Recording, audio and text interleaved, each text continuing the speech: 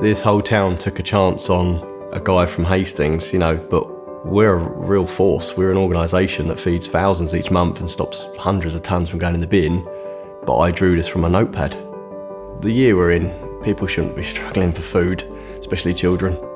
I knew that we all have surplus food in our cupboards, so I wanted to take that surplus food from everyone, and I wanted to make sure all of them children ate.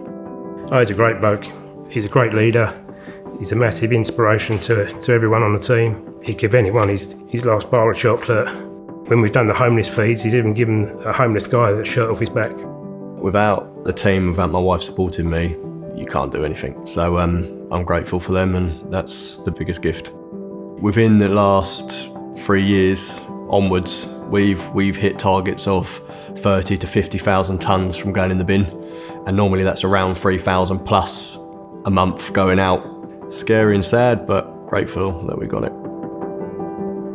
A Helping Hand project is something I drew back in 2015 when I was drawing the charity, and I thought if I ever got a food deal, I would take that food into schools and we would teach children how to make meals out of food that would have been thrown away, and we'd give them some life skills that they could take when they're older and learn how to make something for themselves.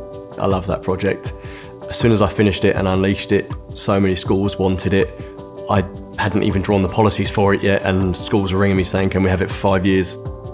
We work closely with a couple of schools. The National Lottery got involved and then backed the project, hence how I was able to leave my job and run this project full time. So that's where we are now, and it's really working. It is really working.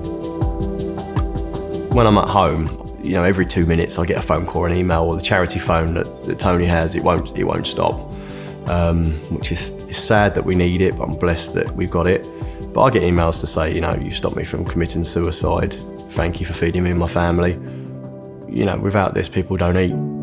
Children, families, hostels, women in children's units.